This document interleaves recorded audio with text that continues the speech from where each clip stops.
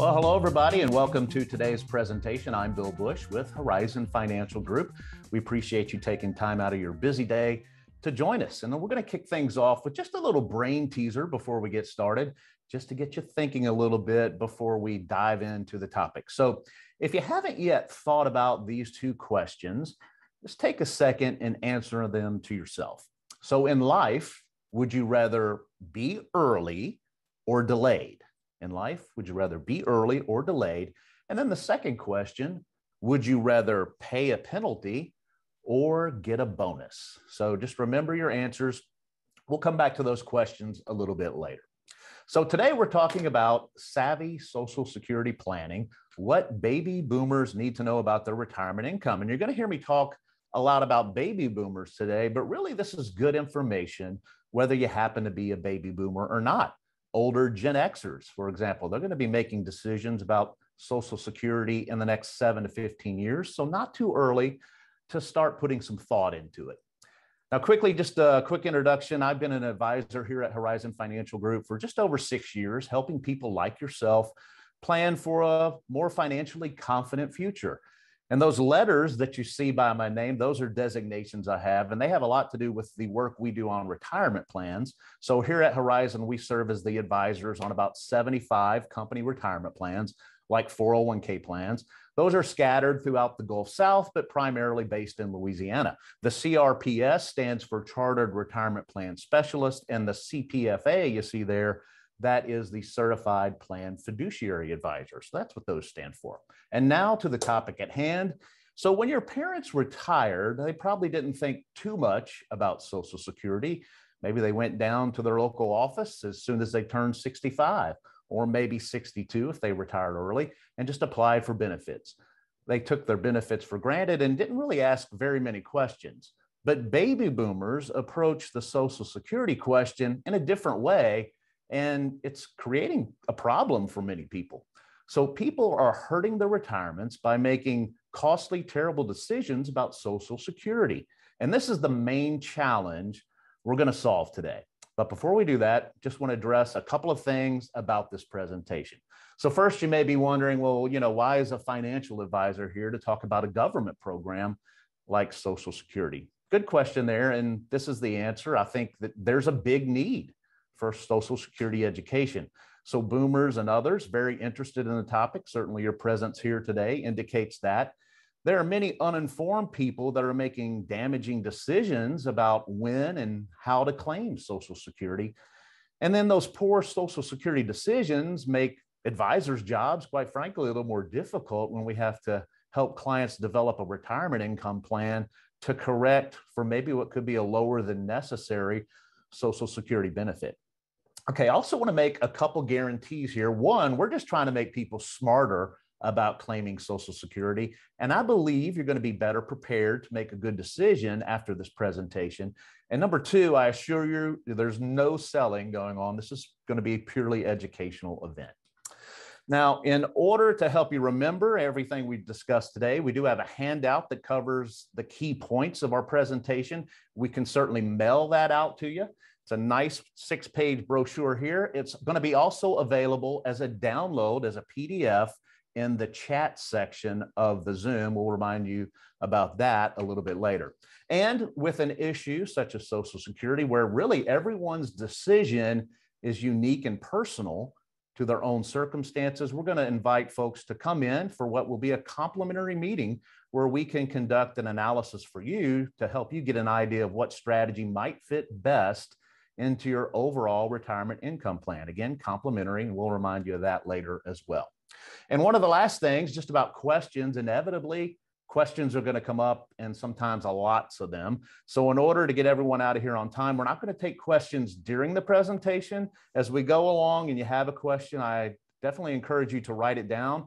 And the best way, if you have a question, certainly it might be more personal, is to reach out to us via our email that you see here, info@horizonfg.com, or line up a meeting if you happen to have an advisor here at Horizon already. We'll give you another reminder of that as well later. But for now, time to dive in. So first, a few things to know about Social Security. The first one is you have many claiming options. One couple, believe it or not, conceivably could have up to 18,000 ways to claim, but we normally just look at the 5 most useful scenarios. And the other thing is your decisions have far-reaching consequences, and most of those decisions are irreversible after 12 months. Your choice, if you're married, can definitely impact both spouses. And Social Security is not bankrupt, and it's not a Ponzi scheme. There's a lot of noise out there about that. We'll address some of that. Certainly, some of your friends and family, they've probably been helped out by Social Security benefits, but at the same time, maybe very few of your friends have any expertise on the subject. And so what they might recommend or what they might do might not necessarily be right for your situation. So here's what we're seeing that baby boomers want to know. Will Social Security be there for you? You've heard about for many years, or probably been told that the system is going broke. But now that it's almost time for your turn to collect, is that really true? You'll also want to know, how much can you expect to receive? Before you can retire, you got to know, well, how are you going to support yourself? And that means, doing a budget, lining up all your income sources, and knowing how much you can expect to receive from each. Social Security, because it does represent a relative known quantity, it represents kind of the foundation or the base, if you will, of that plan. And so you're probably asking, well, when should I apply for Social Security? You've probably heard that if you apply early, your benefit will be lower than if you apply later. That's certainly true. But is it worth missing out on all those extra checks to have a higher benefit later on? We're going to shed some light on that question today as well.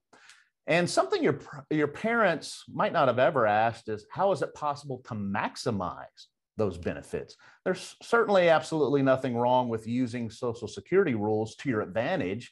And today we're going to talk about ways that you can maximize Social Security benefits simply by knowing the rules and making smart decisions. And then finally, you're wondering if Social Security will be enough to live on in retirement. You probably already know the answer to this. It's a big fat no. Social Security may represent about 40% of the average retiree's total income. So you figure by coordinating Social Security with the rest of your retirement income plan, you hopefully can pursue a comfortable, worry-free retirement. Well, most people tend to minimize the value of Social Security. Some believe that, hey, if they're going to get something back from the system at all, they think it's going to be a minimal amount, not really enough to count on. But we're going to show you that Social Security is far more valuable than most people realize, especially when you look at the lifelong value it can bring over time in retirement. And we're going to show you some examples of that. So will Social Security be there for me? Some people are certainly worried about this, that it won't be around. We hear this quite a bit, and this has led to a lot of misunderstandings and certainly some irrational fears about kind of the solvency, if you will, of the system. But let's look now at what the Social Security trustees say. Every year, they publish a comprehensive report showing kind of the long-range outlook for Social Security. And it was certainly designed as a pay-as-you-go system. Payroll taxes from your current workers go into this trust fund and are immediately paid out to current retirees. Because baby boomers have been in their peak earnings years, the trust fund has accumulated more than needed to pay those current benefits. So right now you see the trust fund actually holds about $2.9 trillion, which is invested in special issue treasury securities. Now, as baby boomers start retiring, the trust fund here is going to it's going to be drawn down, and we're going to see that happen probably by the year 2034. Here you see a chart that kind of explains that. Over the next 75 years, those costs are certainly going to exceed the income. And there are going to be enough reserves in the system that will be able to pay out 100% of the promised benefits until about the year 2034. Now, after that, if nothing is done to change the system, well, you see the drop off there. The income is going to be sufficient to cover about 79% of the promised benefits in the year 2034. And so the reserves are going to be depleted at that time, but still there's going to be enough coming in to pay out 79% of the promised benefits again by 2034. So going farther out, that estimate reduces to 73% of the promised benefits when you look at maybe the next 70 years or so, unless something is done about it, and there's certainly fixes being discussed. And so let's take a look at what might it take to restore the solvency of the system. Now, although Social Security is not in imminent danger, 2034 still a little ways out, but most people agree the earlier that reforms are instituted, certainly the less painful they're going to be on everyone. And here are just a few of those ideas that have been proposed. So one is to increase the maximum earnings subject to the Social Security tax. Now, currently, that's only $142,800 in earnings are subject to the 6.2% tax paid by you and the 6.2% tax paid by your employer. After a person exceeds that $142,800 during the year, they no longer pay that 6.2%. And so that limit could be raised. That's one option. Certainly the 6.2% could be raised as well. The second one you see on here, another reform proposal calls for the raising of the normal retirement age as those life expectancies increase. Currently, full retirement age is 66 for people born between 1943 and 1954, and then 67 for people born 1960 or later. And still another proposal to reform would be kind of changing the benefit formula, the calculation, so that future increases would happen at a slower pace. And this would certainly affect the benefits of future retirees. And then, of course, some are talking about changing the formula for cost of living adjustments. And this, of course, could give retirees a smaller benefit increase going forward, although the changes there may be expected to be minimal. And so you can learn about some of the Social Security reform proposals from the American Academy of Actuaries, and they have a website called actuary.org. That's actuary.org, where you can kind of look at some of those. But really, the bottom line for baby boomers is that your benefits are not probably going to be affected by much at all. So you can stop worrying that Social Security won't be there for you in the future. It'll be there, but we're probably likely to see some legislative changes, maybe in the next 10 years, to ensure the benefits will be sustainable for a long period of time. So after thinking about that, you might be rightfully saying, okay, well then what is a clearer way to think about Social Security? Well, here's a straightforward definition. So Social Security is inflation-protected income that you can't outlive. Again, Social Security, inflation-protected income you can't outlive. Those sound great. Can't outlive it, and inflation protected. And quite frankly, even after your death, your benefit could continue in the form of survivor benefits, as we'll see in a bit. Now, the premium or tax that you're paying is listed on your paycheck receipt under FICA, which stands for Federal Insurance Contribution Act. And you and your employees have been paying that premium in every paycheck. And so you want to be smart about how and when you collect this earned benefit. So let's look at its various features real quickly. So first, Social Security, one of the few sources of income you can't outlive. If you're worried about running out of your personal assets in old age, you need not have that fear with Social Security because it does continue until you die. And of course, the longer you live, the more you can extract from the system. Here you see if your benefit starts out at $2,000 per month, and if you live 10 more years, you're actually going to receive nearly $300,000 in lifetime benefits. 20 more years or so, $600,000. And if you live 30 more years, you'll receive over that time over $1 million over your lifetime. Now, that does assume annual cost of living adjustments, or what they call COLAs, of about 2.2%. So, second, Social Security offers annual inflation adjustments. So if your benefit started out at that $2,000 per month, and if the annual COLAs, those cost of living adjustments, are 2%, in 10 years, you'll see your monthly check will now be $2,438 per month. In 20 years, based on those average cost of living increases. So $2,972. And in 30 years, what was once the $2,000 per month check would become $3,623. Now, there is no way of knowing exactly what the future cost of living adjustments are going to be, but 2% seems reasonable as an estimate. The actual cost of living adjustments are calculated in the fourth quarter of each year and adjusted for the upcoming year. And really, because of this year, we're starting to see a higher inflationary environment, the cost of living adjustment for 2022 benefits may actually be higher than that average 2.2%. So how can I expect to receive? How much can I expect to receive? And let's take a look at that. So this can vary greatly from person to person, and truly, everyone's situation is unique. So your benefit is going to depend on really a couple of things.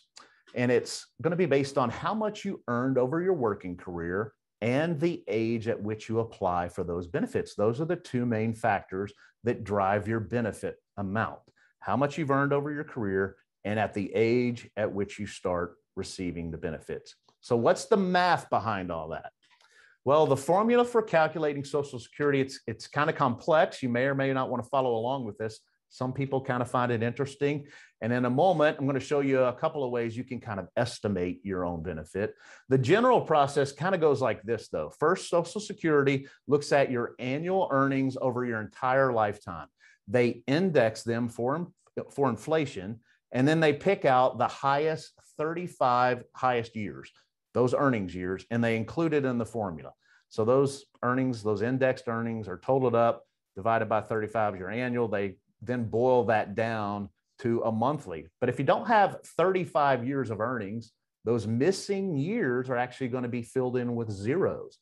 And that, of course, has the effect of lowering the Social Security benefits for people that have maybe taken time out of the workforce. Maybe you had to raise children or something like that.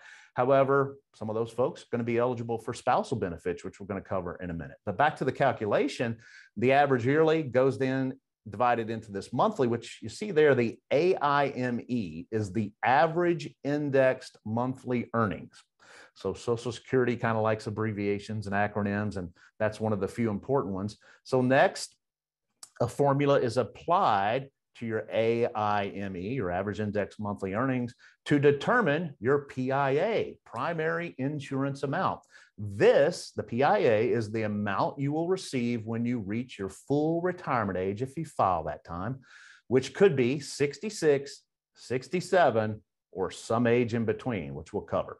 Each year, the cost of living adjustments are applied to your benefit to help you keep up with the cost of living inflation, the rising cost of goods and services. So those acronyms, again, you see here: AIME, average index monthly earnings; PIA, primary insurance amount; FRA, full retirement age. Here's an example of how that benefit formula would work for a baby boomer who was born in 1959 and who earned, let's say, the Social Security maximum every year since they were age 22. His average index monthly earnings, or AIME, would work out to be $11,098. So now we get to a calculation that includes bend points.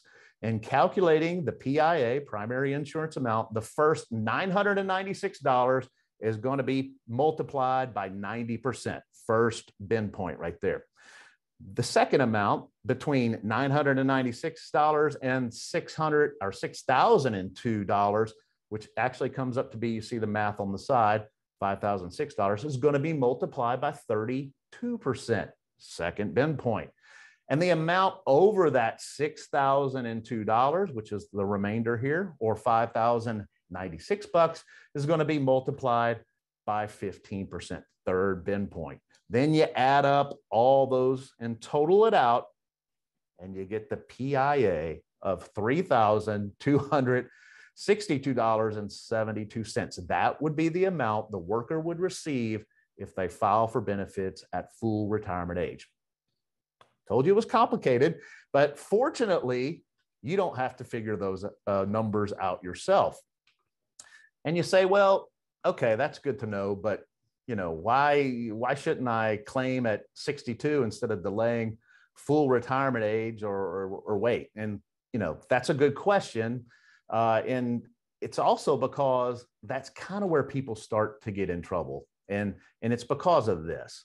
Your monthly benefit is going to be reduced if you claim early. And by early, we mean claiming before FRA, full retirement age. So Social Security benefits may also be reduced by taxes, and Medicare premiums are going to be deducted. And benefits also could be withheld if you work. So what this means is even when you maximize your claiming strategy, and something we're actually glad to help you do, the amount you actually could receive could be smaller in reality because of taxes and those Medicare parts of that, as we'll explain a little later. So when should I apply for benefits? Great question. And this, of course, again, is unique for everyone's situation, but there are some factors to really decide on and when you get to applying. And here's a few of those right now. The decision really kind of comes to these things, on the left, health status. So it's certainly important to realize, are you going to be entering retirement being healthy? Is life expectancy in your favor? That's certainly one. The need for income, what are your other sources? That factors into it. And then if you're a surviving spouse, you have to think about the other person's resources as well. And then the last part you see on the right there, survivor needs. We're going to get into that in just a minute. But think of those 5 factors because those are some of the most important ones on when it becomes deciding when to file. So for most people, Social Security benefits alone will probably not be enough to live on throughout retirement. We say this a lot, that it's probably going to replace on average between 35 to 40% of your pre-retirement income. And, posed another way, could you live off of 35 to 40% of what you earn now? And for most people, certainly not. But here's a closer look at how your claiming age actually impacts your benefits. So FRA, let's talk about that. Full retirement age is the age which you can claim full unreduced benefits. It used to be 65 for everyone, but now we're seeing, of course, the higher full retirement age being phased in as a result of amendments and legislation passed way back in 1983. So for everyone born between 1943 and 1954, FRA, full retirement age, is 66. For everyone born in 1960, you see on the bottom, full retirement age is 67. For those born between 1955 and 59, full retirement age is 66, plus you see a couple of number of months, depending on where your age falls. So it's important to know your FRA, and a lot of folks are still kind of under that misconception that Social Security is 65. But depending on when you were born, FRA is either 66, 67, or somewhere in between. Let's leave this slide up just for a second. I'm going to grab a swig of water, but it is important that you know this. Okay, so 66, 67, or somewhere in between. That's FRA.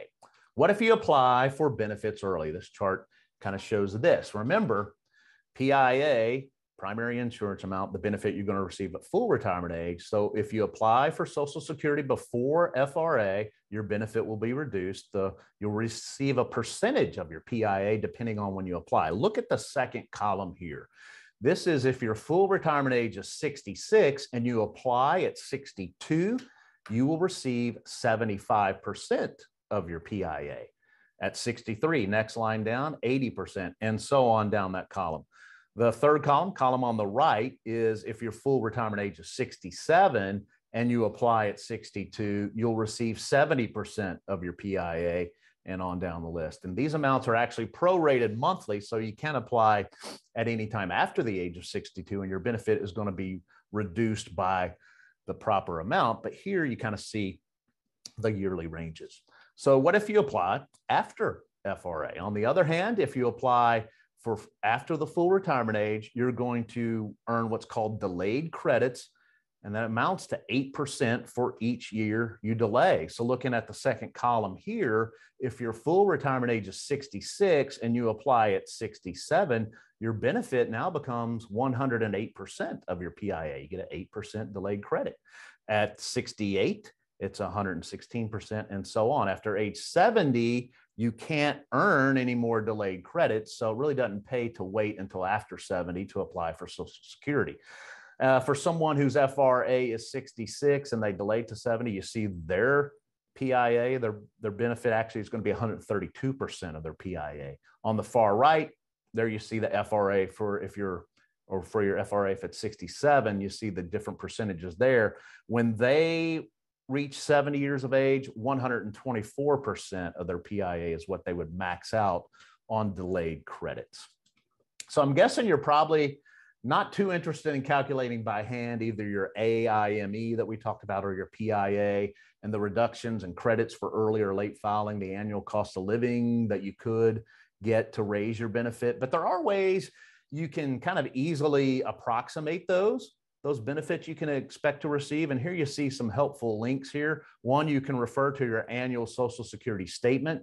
These are now available online at socialsecurity.gov/mystatement. And you also need to set up an account, and you can do that by answering some security questions there.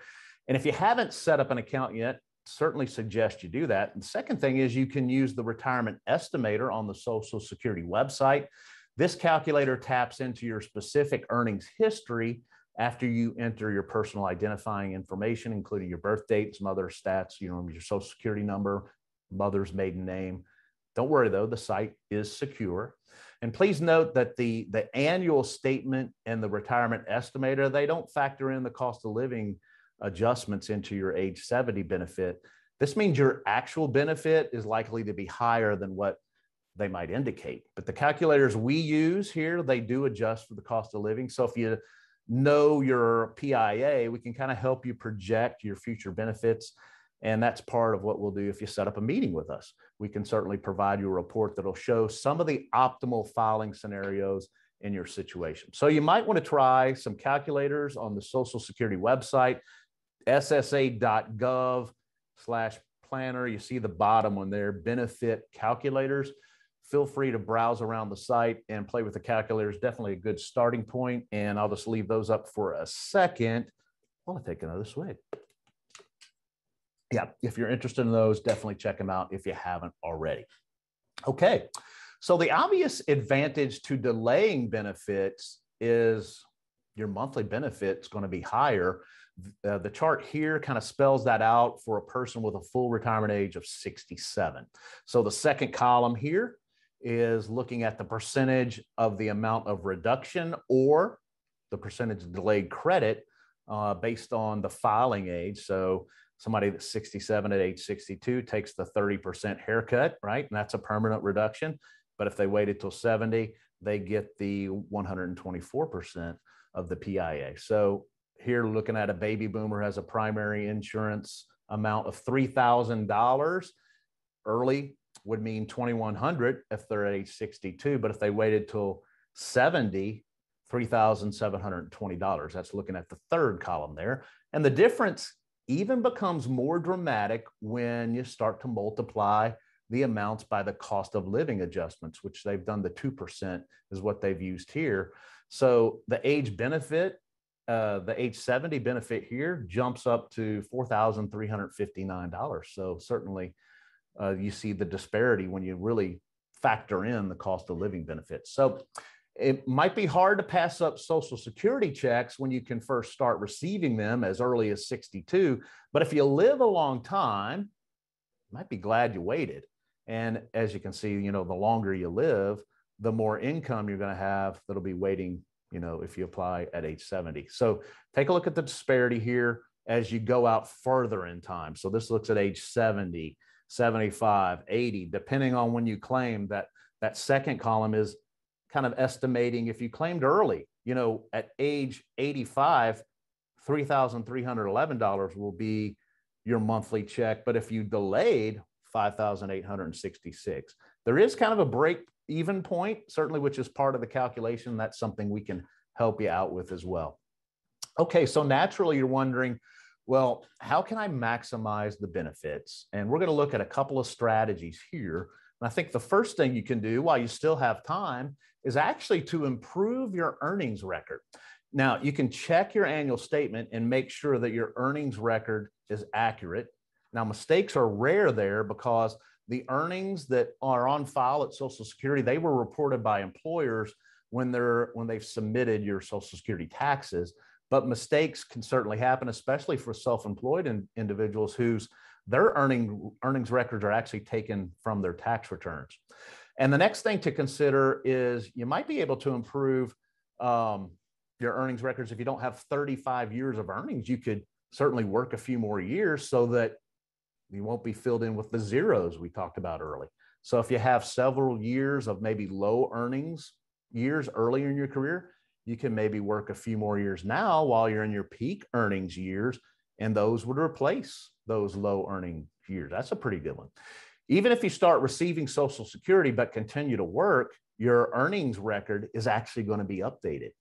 But it is important to know that if you start receiving Social Security before reaching full retirement age, and if you earn over a certain amount each year, and it's $18,960 for this year, $1 of benefits is going to be withheld for every $2 that you earn over that threshold amount. All right, so applying for benefits at the optimal time is the best way to maximize your Social Security benefits. The chief reason for delaying benefits is because it's going to result in the highest lifetime benefit for you and your survivor. And of course, there's no certainly one size fits all answer here, but the important thing is to apply at the time that's certainly optimal for you. And that involves taking a close look at income needs now and in the future, certainly as some of those factors we mentioned before, life expectancy for you and your spouse. Now, here's something a lot of people aren't aware of, and it may take you kind of by surprise. Did you know that Social Security benefits may be taxable? Yeah, let's look at maximizing benefits by minimizing your taxes. And so the first thing we're going to talk about here is actually the annual earnings test. And while the earnings test isn't really truly a tax, it is a way that the government takes back some of your income. So we're going to include it here. But it is different kind of from the true taxation of benefits, which we'll get onto next. But one important consideration in deciding when to apply for benefits is whether or not you plan to work. If you apply before you turn full retirement age in 2021, this year, as I mentioned, $1 in benefits is going to be withheld for anything you earn over that $18,960. Now, it's important to know that this money really isn't truly taken away. Rather, your benefit is going to be adjusted upward when you reach full retirement age to make it kind of mathematically as though you applied a little later. This means that if some of your benefits were withheld because you filed early and were working, due to the earnings test, your new benefit would be higher as if you had started at 63 or 65 instead of 62. But don't let the annual earnings test discourage you from working, because again, the more money you earn, the more money you're going to have. And Social Security doesn't necessarily penalize you for working. Once the adjustment is made, you're going to end up with that higher benefit for your life. And of course, the earnings themselves are going to contribute to your financial well-being. But to avoid that earnings test entirely, you just wait until you're a full retirement age or later to apply for benefits. The earnings test doesn't apply if you wait to file at FRA or later. All right, taxation of benefits. Now on to the true tax of Social Security benefits. This table shows the taxation of benefits based on various income levels.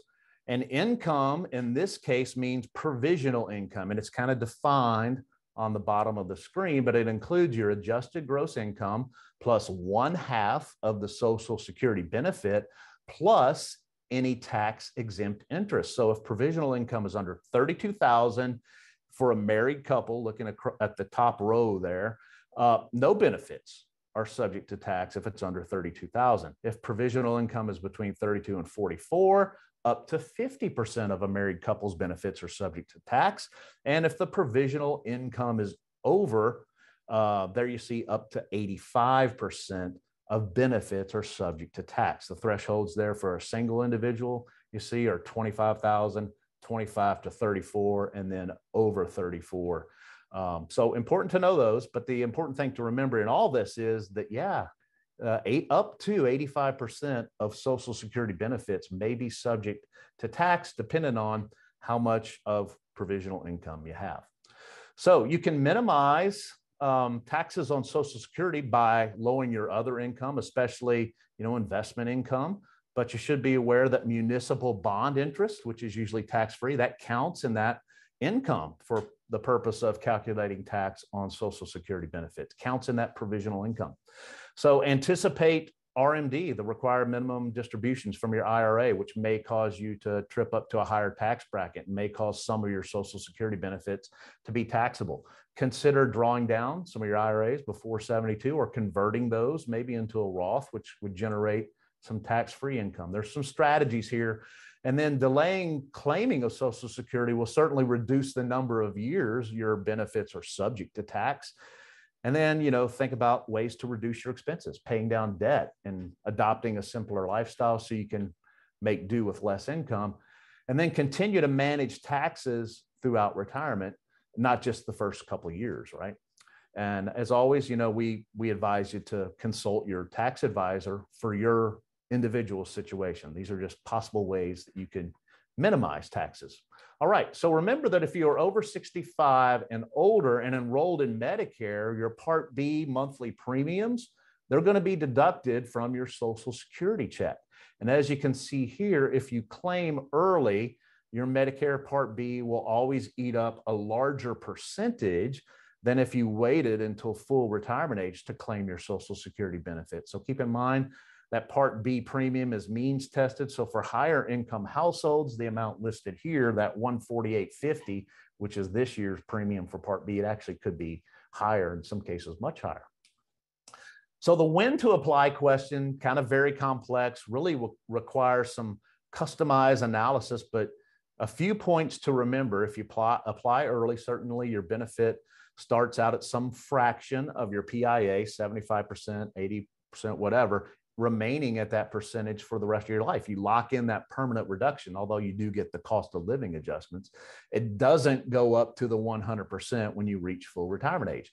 Cost of living adjustments do magnify the impact, as we talked about, the disparity between the delayed and those annual cost of living certainly being applied to that lower number. If you took it early or a higher amount, it really starts to branch out and causes the disparity to the increase with each passing year. So your benefits may be taxed and then further reduced by Medicare premiums. And don't let the earnings test discourage you from working. From working. It could actually be helpful for some folks. And then finally, delaying benefits may give the surviving spouse more income. And that's certainly, an important point to consider, because especially if you're thinking something like this: I'm not going to live long, so why shouldn't I just claim my benefit when I can? Typical answer to that question is this: for couples, you should always consider maximizing the higher earner's benefit to protect their surviving spouse, who will then step into that benefit after the higher earner dies. So high earning spouses are therefore to encourage to delay their benefits to age 70 to kind of max that out, because that's going to give their spouse the highest benefit after they die. And first, let's start by looking at how the spousal benefits even work. So Social Security was instituted in obviously an earlier era where most married women did not work. And to give women a measure of financial security in their old age, the program offered spousal benefits. Certainly important to note here that the spousal benefits apply to either gender, including same-sex spouses now. So we use wives as the example here because this is kind of statistically the most common scenario we see, but certainly it can go many ways. The spousal benefit is 50% of the worker's PIA if she applies for it at her full retirement age. So if John's PIA in this example is $2,000 and Jane's PIA is $800, if Jane applies for Social Security at her full retirement age, her benefit will be equal to 50% of John's PIA, or $1,000. This is $200 more than her benefit based on her own work record. That's the spousal benefit. So here are some basic rules around spousal benefits. The primary worker must have filed for benefits. The lower earning spouse must be at least 62 for a reduced benefit or full retirement age for the full spousal benefit. spousal benefits don't earn the delayed credits after FRA. So I'm sure you have lots of questions about spousal benefits. So let's look at some of the ways you might consider to maximizing those. So the goal is to maximize income for the both of you while alive and maximize income for the survivor after one of you dies. And that can be quite complicated. But by understanding kind of all the considerations and doing the calculations, it is possible for married couples to come up with the right solution, for their needs. So let's take a look at a couple of strategies here. And the first one we're going to look at is when you're coordinating the spousal benefits is the lower earning spouse's PIA less than 50% of the higher earning spouse's PIA. So if the lower earning spouse's benefit is more than 50% of the higher earning spouse's PIA, the way to maximize lifetime benefits is for both spouses to claim their benefit at 70. Our calculators kind of show that if both spouses have an average or longer than average life expectancy, that's going to maximize the benefits for both of them over their lifetimes. Now, then, depending on the spouse's ages, one spouse may be able to claim a spousal benefit between the age of 66 and 70, but those rules have recently been changed. If you were born before 1954, you may be able to claim a spousal benefit at age 66 while your own benefit builds up delayed credits to age 70. But we can talk to you about that and determine if you happen to be grandfathered in under those old rules. If so, it could mean quite a bit of dollars for you in extra benefits for you. So the other thing is this: if the lower earning spouse's PIA is less than 50% of the higher earning spouse's PIA, you may want to do what's called a hybrid strategy. Here, the lower earning spouse goes ahead and claims early. This gets income started as soon as the lower earning spouse turns 62 or whenever that spouse might stop working. The higher earning spouse still claims at 70 in order to maximize the higher benefit over both lifetimes. And again, we can help you determine the right strategy for coordinating spousal benefits. It can be complicated, especially given those rule changes we talked about. But you really need to kind of run the numbers, and we can help you with that if need be. And so I want to remind you that we'd be happy to run really what's a series of scenarios. And we kind of run, like I said before, 5 scenarios that may be best. And it's whether you're single, married, divorced, or widowed.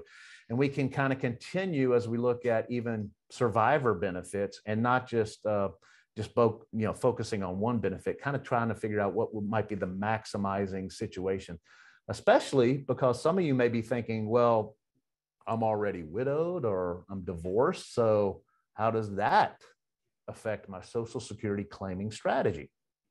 Well, widowed, divorced, and other folks, it's an interesting question with probably a surprising answer. If you're widowed or divorced, you may be eligible for survivor benefits, divorced survivor benefits, or divorced spouse benefits.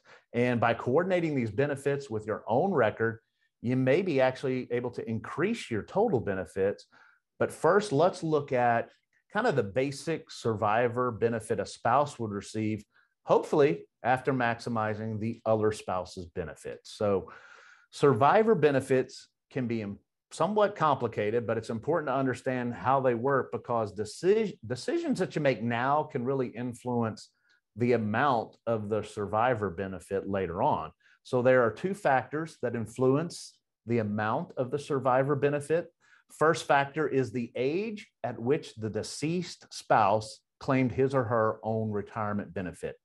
So if he or she originally applied for Social Security before full retirement age, the survivor benefit is going to be limited to his or her actual benefit or 82.5% of the PIA, whichever is higher. If the deceased applied at his full retirement age, the survivor benefit will equal 100% of PIA. Now, if he or she applied at 70, the survivor benefit will include the delayed credits. And we'll see an example of that in just a moment. So the second factor in influencing the survivor benefit is the age at which the widow or widower will claim the survivor benefit. So if he or she claimed at 60 or 50, as you see, if disabled, the survivor benefit will equal 71.5% of the descendant's PIA.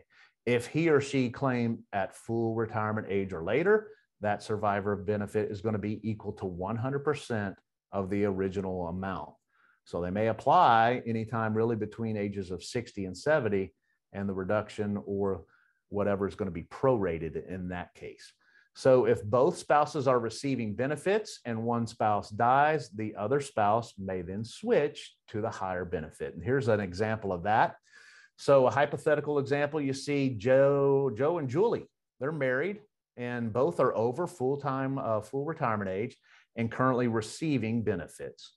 So Julie's benefit is $2,000, Joe's is $1,200. If Julie dies, Joe's $1,200 benefit is going to stop, and then he'll start receiving $2,000, kind of steps in to that survivor benefit. So one important note about survivor planning is the loss of actually one benefit. So most widows and widowers kind of need at least 2/3 of the amount of income they were receiving as a couple. So it's important to plan for the loss of one spouse's Social Security benefit. Even though it is often a higher amount that is going to be retained there, the death of a spouse actually does mean the loss of one Social Security check regardless. So, which means less money overall is going to be coming into the household, but the survivor can step up to that higher benefit. So let's see what would happen if the deceased spouse had delayed the start of Social Security. In this hypothetical example, Julie here, she files for Social Security at age 70. So she maxed out her amount there. Her benefit is 128% of her PIA of 2,000. So her benefit is 2,560. And now if she dies, Joe's survivor benefit will be equal to Julie's benefit of 2,560. So survivor planning, definitely a very important part of Social Security planning. Decisions you make now can certainly influence the surviving spouse's standard of living later on in life. So here are rules for survivor benefits. In order to receive that surviving benefit, the marriage must have lasted at least 9 months unless the death is ruled an accident. And then to start benefits, the survivor must be at least age 60, as we said, or 50 if disabled. However, the widow or the widower applies before. If they apply before FRA, that benefit's going to be reduced, as is kind of the same for your regular retirement benefits. So some of the same principles that go into deciding when to apply for your regular retirement benefits also apply to survivor benefits. Now, if you remarry before age 60, you will not be able to receive a survivor benefit based on your previous spouse's earnings record unless your remarriage ends. And, divorced spouse survivor benefits, they are available if the marriage lasted at least 10 years. And let's take a look at that a little more, because people obviously get divorced and it's kind of widely known, or it's not a widely known benefit and understood. So let's jump into that in just a second. A divorced spouse can receive Social Security based on the ex-spouse's work record, providing that the marriage lasted at least 10 years and that the person receiving those benefits is currently unmarried. So remember, men, they can receive a divorced spouse benefit too. If the divorce occurred more than 2 years ago, the ex-spouse doesn't need to have filed for his or her benefit. However, that ex-spouse must be at least 62. So some more rules here for divorced spouse benefits. If more than one ex-spouse can receive benefits on the same worker's record, yeah, that's true. So if your ex-husband has been remarried a couple of times, essentially all 3 ex-wives could claim divorced spouse benefits as long as each marriage lasted at least 10 years. The benefits paid to one ex-spouse, they don't affect the benefits paid to the worker, the current spouse, or the other ex-spouses. You don't even need to know the ex-spouse's whereabouts, only enough information so that Social Security folks can look up his or her record. You'll also need providing documentation to kind of show the dates of the marriage and the divorce. But, if you were receiving divorced spouse benefits and then you remarry, those divorced spouse benefits are going to stop. However, you may be eligible for spousal benefits, different benefit, spousal benefits based on your new husband's work record, or you can switch to your own benefit, of course, if you qualify for Social Security. So some options there. And that probably has your head spinning, thinking, gosh, this is a little more complicated than I thought. And I get it. I didn't realize a lot of this stuff before I started digging into it, but it really does kind of shine a light on the important role that Social Security can play into the retirement income plan, which brings us back to that original brain teaser. Remember that? So have you heard the phrase behavioral finance? It's kind of the study of the influence of psychology on the behavior of investors. So for our brain teaser question, people would usually say they'd rather be early than delayed for many things in life. And they'd rather get a bonus instead of paying a penalty. And that makes sense, right? But as we've seen in our presentation, when it comes to Social Security, early is to penalty as delayed is to bonus. Now, the government didn't set up this phrasing intentionally that way, but it certainly has influenced people who have only seen their claiming choices described as early versus delayed. Now, we don't normally see the claiming question positioned as a penalty versus a bonus, but I think you can kind of see the value of framing the question in that manner. So I think this little brain teaser, kind of a good way to loop back to the original problem and review kind of some of the things we discussed, and then maybe discuss a solution. So here we go. So this is what we started with as our core challenge. People are hurting the retirements by making terrible, costly decisions about Social Security. Then we went through 4 insights designed to help us get a real understanding of the problem and develop a brief solution and hopefully the solution that might work for you. And here's what those insights were. Social Security offers inflation protected income you can't outlive, including survivor benefits. Your monthly benefit will be reduced if you claim early. Couples should always maximize, if they're able to, the higher earner's benefit for the surviving spouse. And if you're widowed or divorced, you may be eligible for benefits that can actually increase your check. So that understanding brings us to the solution that we feel everyone needs, kind of a personalized Social Security claiming analysis to understand how and when to apply for their monthly benefit that really fits into the overall retirement income picture. Now, it's important to consider Social Security in the context of your other retirement resources, including, as you see here, pensions, IRAs, 401ks, the RMDs you'll be needing to take at age 72, your overall investment portfolio, and your plans for working in retirement. So all of these factors and resources can be considered and coordinated to give you kind of the picture of the income you're going to need for the rest of your life. So we urge you, please don't be afraid to ask for help. Retirement planning is easy, certainly when it's a matter of, putting part of your salary into a 401k or an IRA. But when it comes time to convert that into an income stream, you want to make sure that that income stream doesn't run out. And Social Security, as we mentioned, can kind of be the bedrock or base of that income retirement plan.